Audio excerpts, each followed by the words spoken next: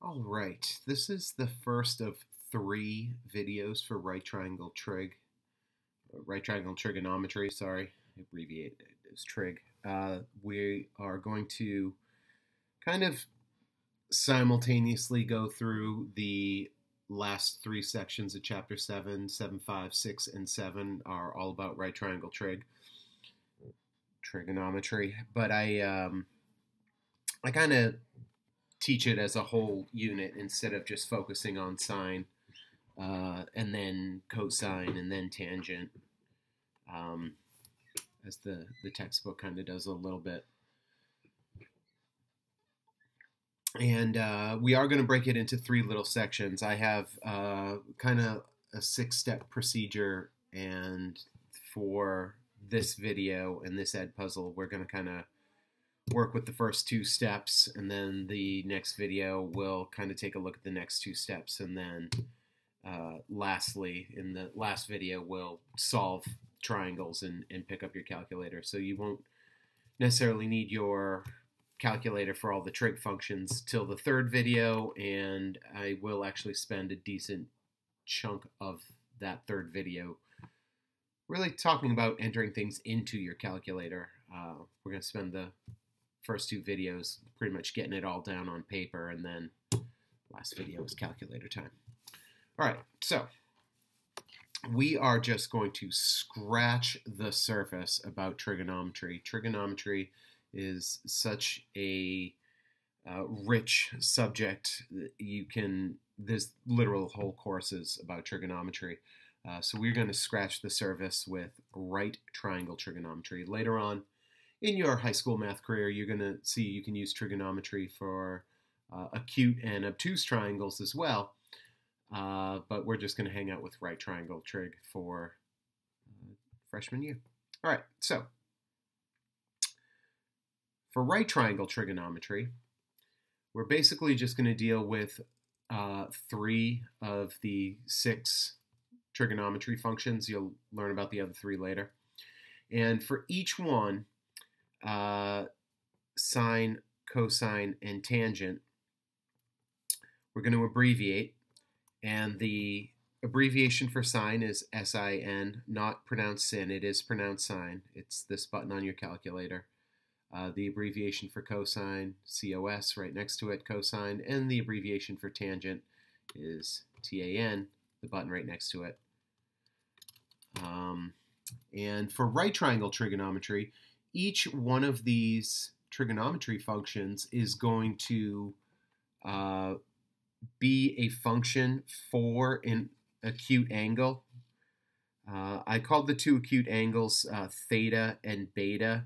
We really only use one, but just to differentiate between one acute angle and the other acute angle. So the trig function of some acute angle is always going to equal a ratio of side lengths relative to the acute angle you're going to use. And this is one of the big focuses of the first little chunk of the lesson here. Let me zoom in on this little picture. Now, all of the ratios are going to involve words like opposite, adjacent, and hypotenuse. Now, the hypotenuse is the easiest one to spot. The hypotenuse is always across from the right angle, and it doesn't matter which acute angle you are using. However, opposite and adjacent, those are very dependent on which angle you're using, which acute angle you're using. So I'm going to think about theta here, which I'm going to put in red. And the side opposite theta is the side that's across the triangle from theta. And then adjacent to theta is the side that makes up the angle theta along with the hypotenuse. So adjacent means right next to, opposite means across the triangle from, and then obviously the hypotenuse is the hypotenuse regardless of whichever acute angle you're using. So now I'll put in green here beta, the side opposite beta is across from beta, and then adjacent is the other leg that makes up the angle beta along with the hypotenuse. Now this is super important to realize. The side that is opposite angle theta is the side that is adjacent to angle beta.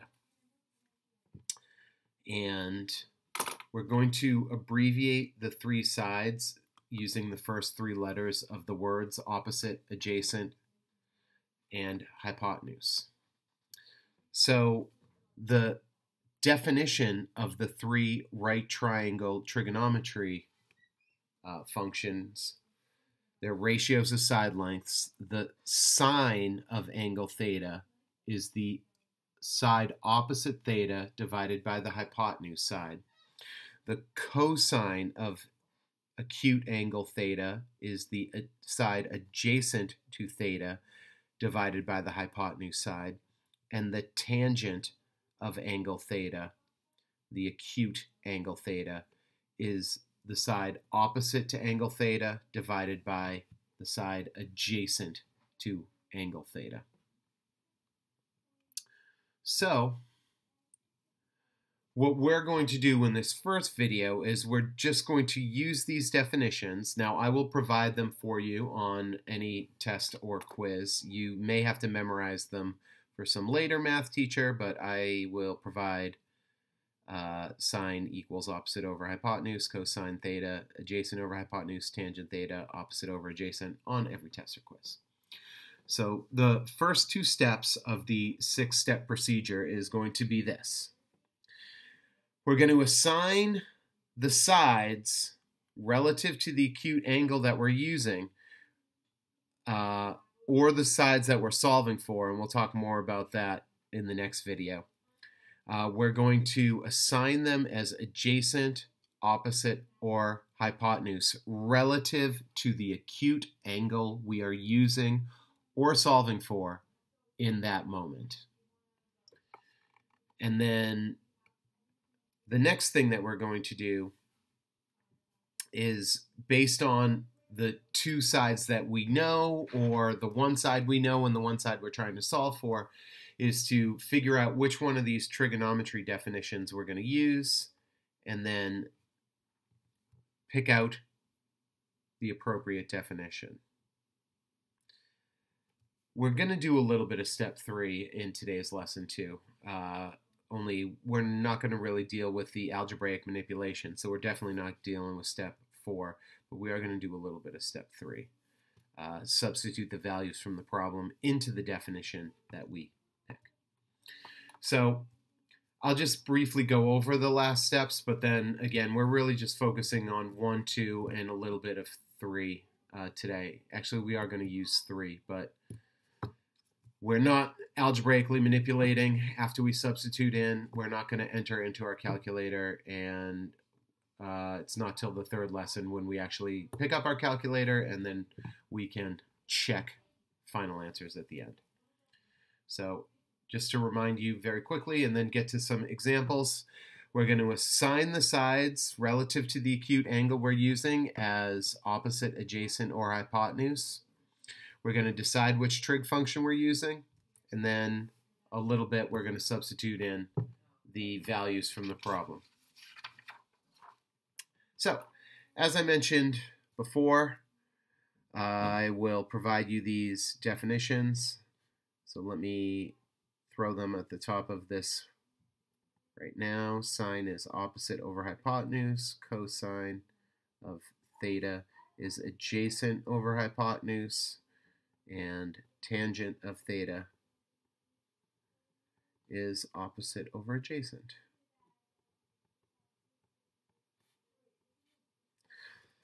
So,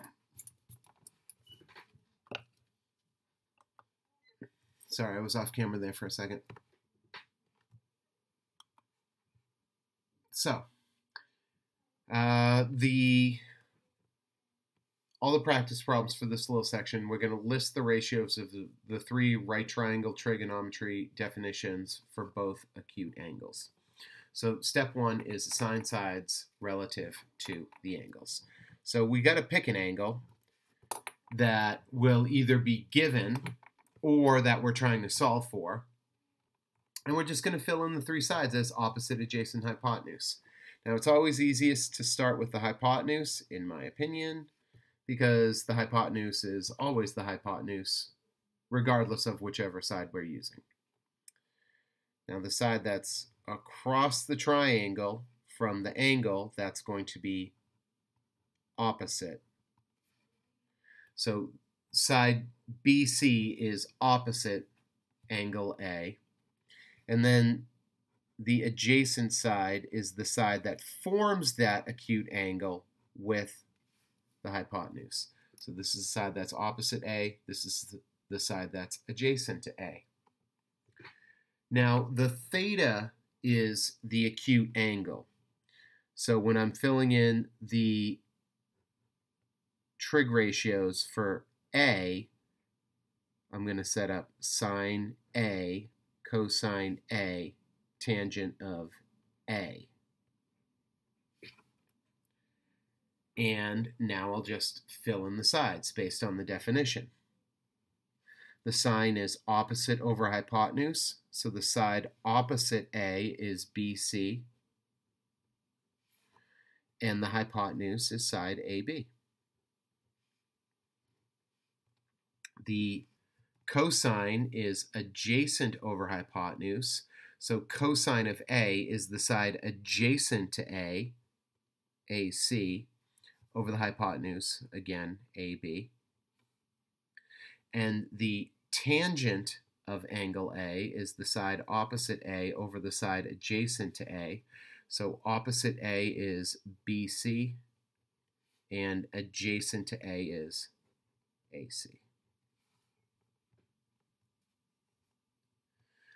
But it does say for both acute angles, and I'm going to color code this a little bit. So now when we're at angle B, okay, the hypotenuse is still the hypotenuse, so no worries there. But now that we're orienting ourselves at angle B, this side is opposite B, and this side becomes the side adjacent to B. So when we do our three trig functions for acute angle B, they're going to be a little different than for acute angle A. And I'll encourage you as you're going through the practice to look for patterns, kind of similar things start happening. So sine opposite over hypotenuse, opposite angle B is AC. And the hypotenuse is the hypotenuse, always AB. Well, for this problem. For the next problem, it's a different hypotenuse. Cosine, adjacent over hypotenuse. So cosine of B is adjacent to B, BC, over the hypotenuse, again, AB. And then tangent is the ratio of opposite to adjacent. So tangent of angle B is the side opposite B, AC, over the side adjacent to angle B, which is BC. So label the sides as opposite, adjacent, hypotenuse relative to some acute angle you're going to use, and then just substitute those sides into these trig definitions, and that's it for today.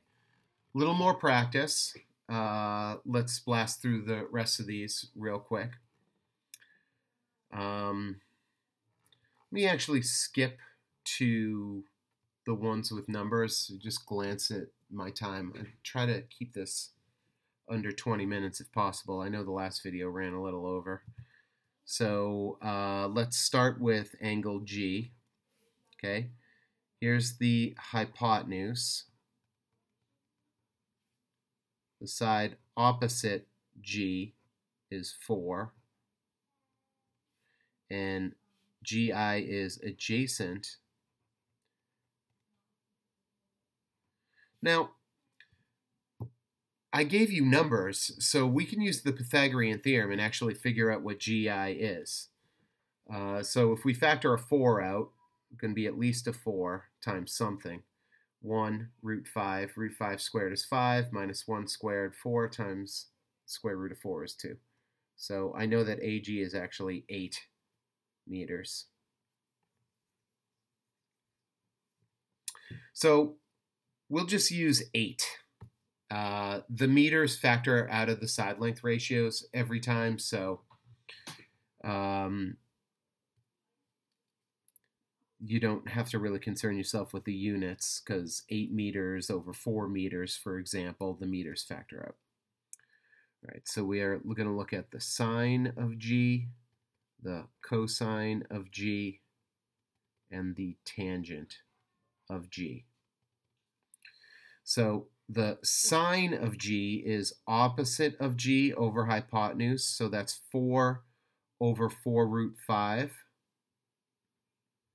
Now this can be simplified. We can factor the 4's out, and then we can rationalize the denominator.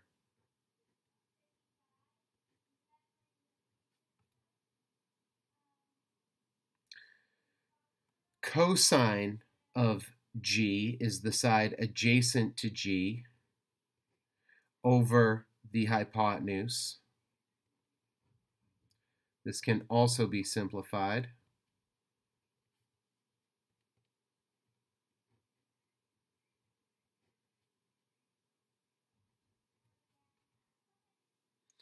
And then the tangent of G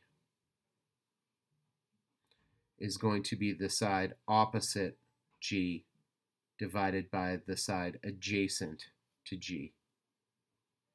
And that can also be simplified.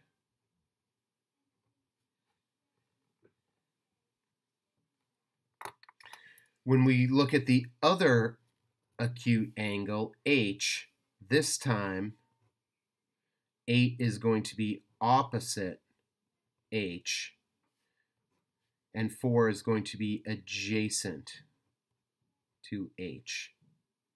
The hypotenuse is always the hypotenuse, so that is definitely the easiest side to always identify, the hypotenuse. So we get sine of H, cosine of H, and tangent of acute angle H. So the sine of H is opposite H, 8, divided by the hypotenuse, 4 root 5, and this simplifies.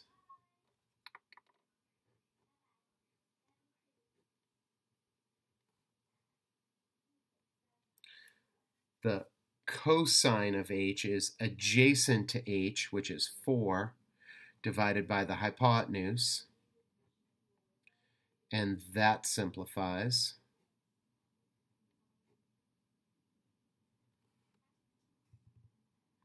And the tangent of H is the side opposite H over the adjacent to H, and that simplifies.